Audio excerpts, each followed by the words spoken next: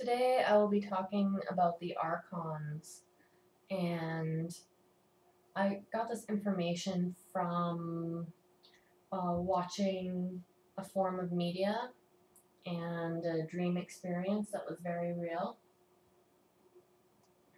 and in conversations with a few enlightened humans. So I watched something, and of course, there's predictive programming, meaning that the elite or powers that be put things in movies or TV shows or advertisements so that when an actual event occurs, then it seems like it's normal, like an alien invasion, for example. And certain ideas or truths are introduced, like Manchurian Candidate and mind control, or the matrix of the holographic nature of the universe. Um, Actually, I just watched Ghost Rider last night, and it's sort of like spirit possession as well. That whatever he's kind of ridden by another persona or identity, which is sort of like a demon. And then whenever he rides, say, a motorcycle or a crane or something, then that machine becomes sort of intertwined with him and goes on fire and receives sort of one and the same energies. It's much like the Beatles song, Baby You Can Drive My Car. It's also about spirit possession in that you have a driver, but you don't have a vehicle in that song. It's little known. Or the nature of reality in Hotel California, even. There's many hints that are sort of doled out. And so I watched this one thing, which I'm not going to say what it is, and it sort of introduced an idea or a back door within the human mind. And we're assaulted outright, like I said. But people that are aware of this, it doesn't work on you. And there's a difference in between predictive programming and being a victim of the mind control, in that you feel that the symbols are directly talking to you, like in a personal way, in a synchronistic way. If, say, you heard a song, then that's sort of borderline gray area into psychosis. And that's partly what they would like us to be, is ineffective, mind-controlled entities, and influenced by these other entities.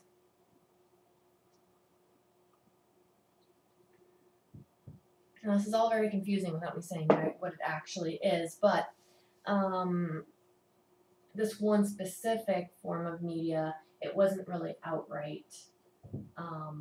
Like, you could understand a lot of the what it actually meant, but later it can get into your mind in your dreams, and it provides a doorway for entities to come through, which is why I'm not mentioning the form of media that directly influenced me on that level, because I feel it's just too dangerous. I did tell a few people that could really understand, and thankfully I have people that understand what I went through, because they really did try to scramble my eggs, or make me almost have a psychotic break when this happened to me fairly recently. And so, not isolating yourself, and realize that you are it's a form of trauma-based mind control, and realize that this is what happened to you, and then deal with the symptoms of it. So it has to do with Archons and the architects of our reality in the terms of our perception in this world where we are limited by time and space and many other things and controllers. And so it's something that can make you think that an idea or an experience was your original idea. Something that can change your reality. I've learned that these entities are alien in that they don't come from our dimensional reality or energetic level. They're more like a non-physical, digital, like virus consciousness, and they are not reptilians.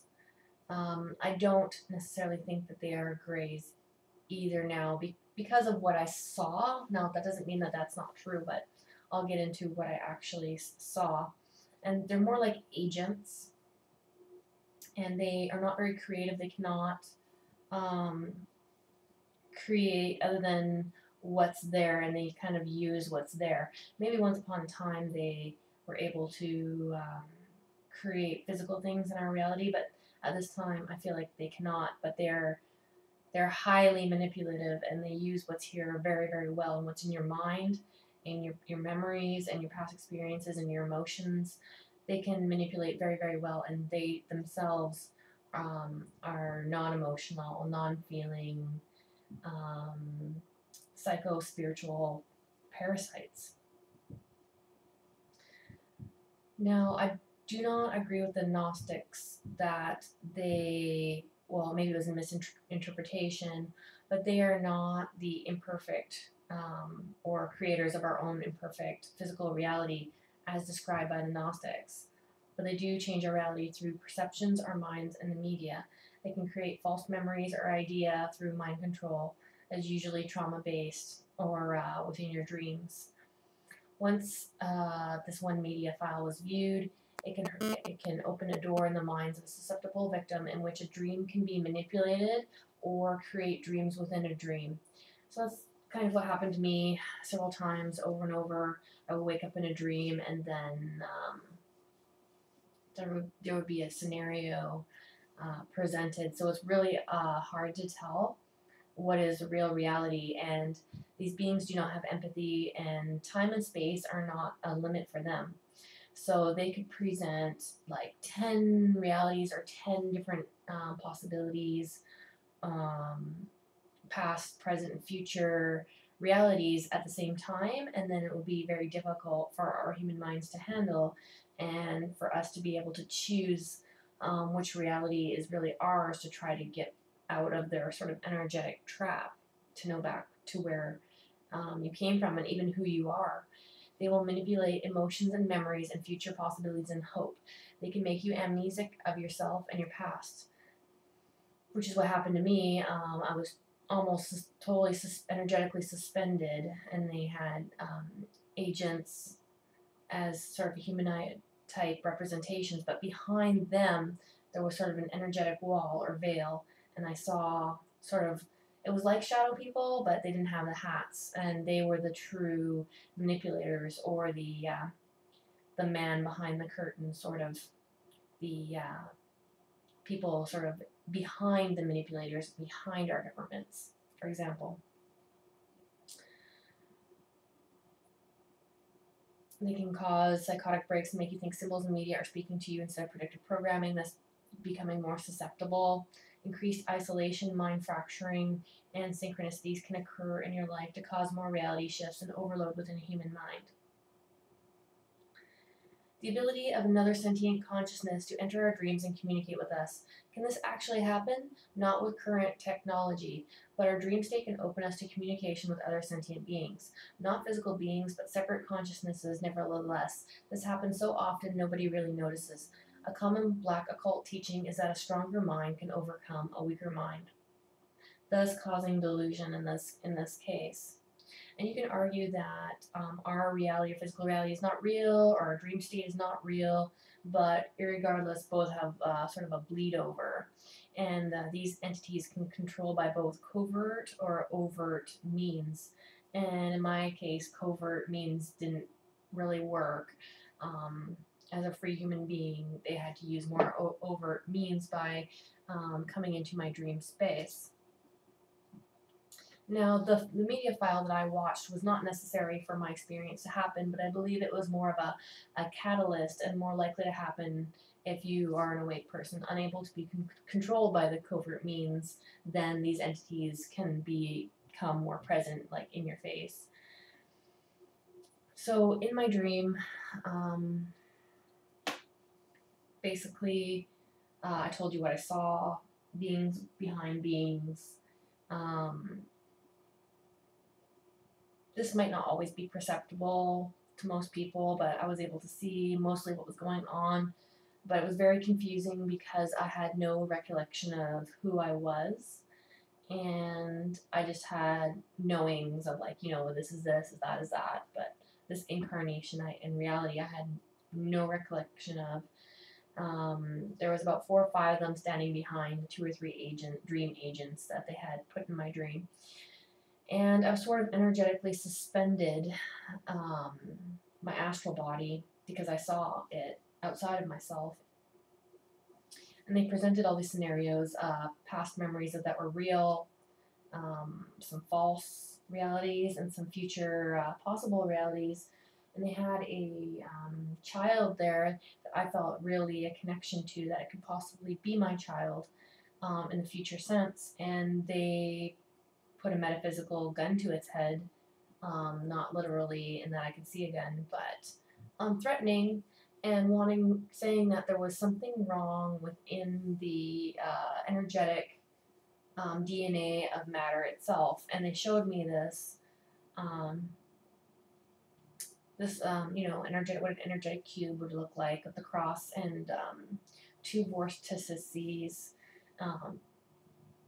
interchanging in the middle from diagonally, and sort of wavy thing with like dots in the middle, and they were wanting me to manipulate it because I guess they needed me to do it and weren't unable to do it themselves.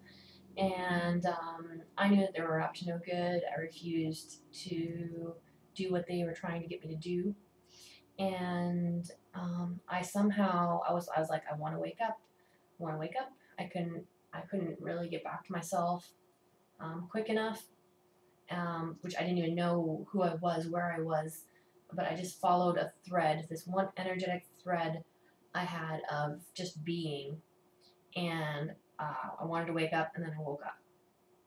Now, in discussion of this with someone else, they said that they're trying to get me to help create some kind of biological, technical entity that's sort of half physical and energetic, like the Greys are often explained as being, but who knows what they're actually trying to get me to do. But this, I mean, it sounded like this would be something that they would try to get somebody to do. And we're powerful creators ourselves as human beings, and these are only sort of parasitic, puppeteer, manipulator type entities. And knowledge is power, and that's why I'm making this video, for anybody else that might have had this experience, that they can know they're not alone in it, and forewarned is forearmed, and maybe this will help somebody else. Questions and comments are always welcome. Be safe.